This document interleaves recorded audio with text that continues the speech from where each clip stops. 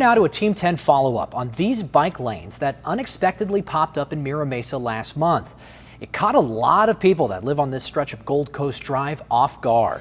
Investigator Mira Mesa looked into public records that showed the process to redo it and paint it back to normal cost taxpayers tens of thousands of dollars. This was the bike advisory lane that had people saying last month, "Some kind of a mess.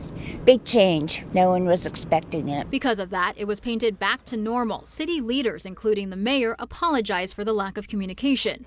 But people were asking ABC 10 News about what this project cost, so I requested records asking the city that. My request came back, 16 pages of invoices and dollar amounts.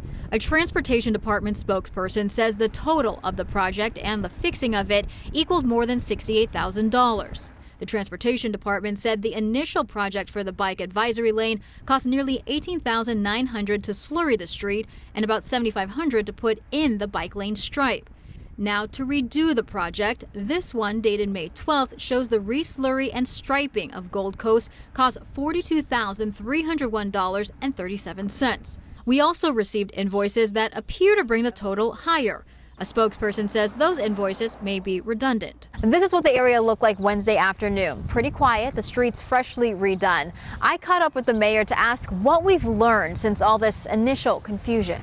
Moving forward, can we ensure that this lack of communication that happened with Gold Coast doesn't happen again? Well, that's our goal. That's the expectation I've set with city staff. They understand that I was not happy with how Gold Coast played out. According to city documents, this project has been talked about since 2018 when the invitation to bid was opened up.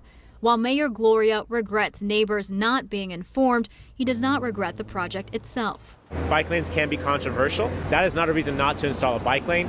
Why we undid Gold Coast is that we didn't follow a process. We should have informed the community. We should have advised them of what was coming. Mira Mesa, Team 10.